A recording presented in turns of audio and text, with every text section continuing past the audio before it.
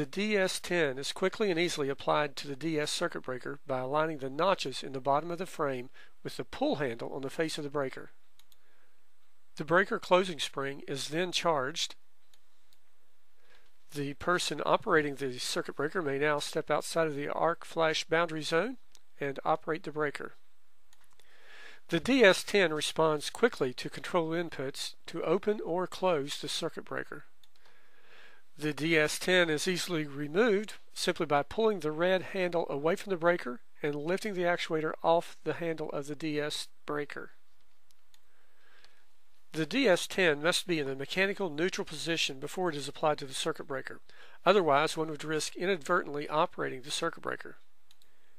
If the actuator is not in the neutral position, a neutral interlock extends, which prevents the actuator from being attached to the breaker. Anytime the unit is powered, it automatically drives to the neutral position as indicated by the yellow LED. The neutral interlock may then be reset and the actuator attached safely to the breaker.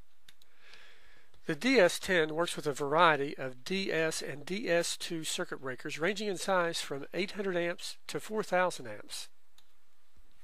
Each DS-10 unit comes complete with the actuator, handheld controller, standard 30-foot control cable, and a heavy-duty Pelican carrying case.